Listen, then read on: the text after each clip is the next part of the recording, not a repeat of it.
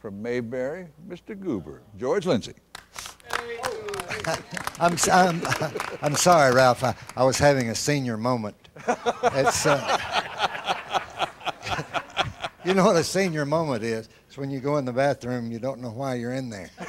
That's, two snakes were talking.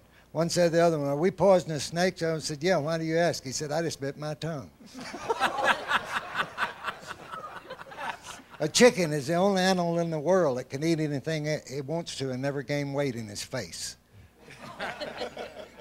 Everybody here has had boneless chicken. Have you ever been to a boneless chicken bar? You ought to see them.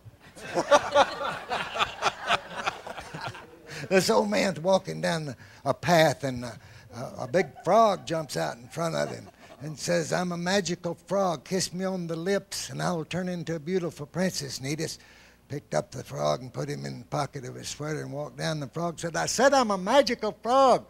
Take me out of your pocket, kiss me on the lips, and I'll turn into a beautiful princess." He said, "No, at my age, I'd rather have a talking frog."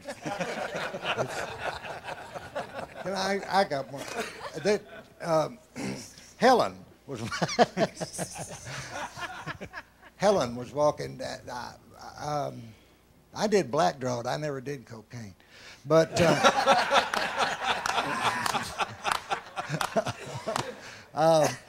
Helen was walking down the street, and she was walking along, and a boy said, "Helen, you're going to live a long time." "What? Who said that?" "Helen, you're going to live a long time." "Who said that?" "It's me, the Lord." "Oh my goodness, the Lord said I'm going to live a long time."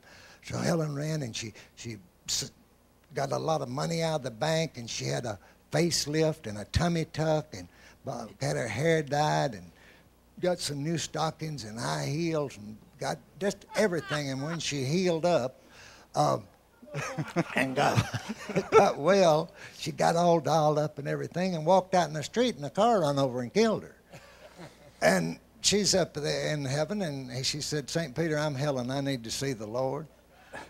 And came out, "Yes, Helen here." Said, "You said I was going to live a long time." And said, "I went through all this surgery, and they sandpapered my face with double-aught sandpaper, and I got all these new clothes and dyed my hair and everything, got all dressed up, went out in the street, and the car run over me. How come?" He said, "You don't tell the truth, Helen. I didn't recognize you."